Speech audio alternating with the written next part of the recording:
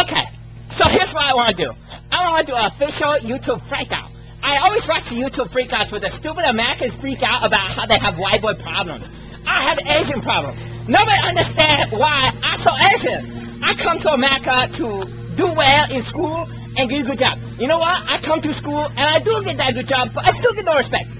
Look at me. I work over $1 billion. Over $1 billion. And stupid white boys think they can tell me what to do. They work at gas station. I work for Apple. I have a MacBook Pro. So shut your mouth. I am the Asian. And you can go and die. And I will kill you with my katana because I'm Asian. Racist. That's it.